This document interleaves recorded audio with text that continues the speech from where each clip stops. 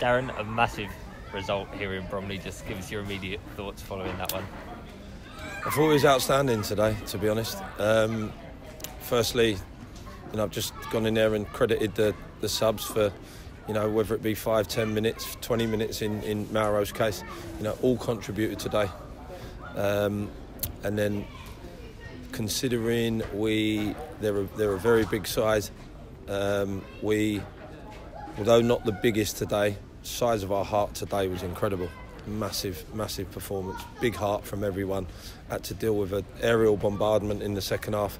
Every single one of them stood up. Lochi was outstanding.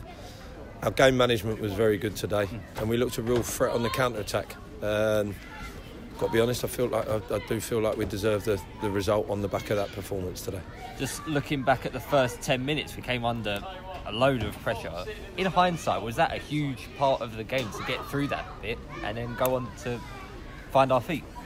No, you never plan to start a game as crap as we did, but I've got to be honest, listen, I'm going to make an excuse for him, and I don't really want to, but is that a little bit of rustiness from having not played for a couple of weeks? Maybe so, but it certainly wasn't the game plan to start as slow and poor with the ball. I mean, even then, you could see how the game was going to play out. If we tidied up our passing on the counter-attack when we nicked it off of them, we knew we'd be a threat going forward, and we just didn't start right. But eventually we grew into the game. We certainly both our goals were very good, but Walker's goal in particular was outstanding from him as an individual, and it's a clever little finish from Simeon as well. So it was just about soaking up a little bit of pressure today.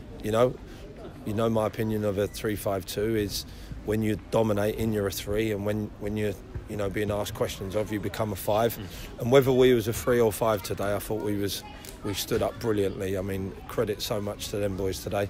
And then we tidied up our game going forward and looked to threat going forward. So, and to come away from home, a team that's above us in the league, it's a really pleasing day for us.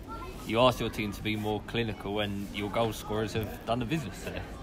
That's what they're supposed to do, isn't it? Yeah. They must have heard a rumour that I'm trying to get a striker in. I don't know if I've mentioned it. But listen, it is frustrating for me because I know we need a striker. I get that. I think everyone, I keep going on about it, don't I? But I also know that I've got players like Walks and Simeon, because I work with them every day. I know what their capabilities are. Now, Simeon's got 14 goals this year, and he's been outstanding. His all-round game today was okay. I've been straight with him in there. I think he can do better, I'm not going to lie. But to constantly be a threat and to obviously get the winning goal is credit to him. And Walker as well. I think that might be Walks on double figures as well. So, listen, since we've gone to this shape, as a pair, they've been a real handful. And I'm really pleased for the pair of them that they've got 2 goals today.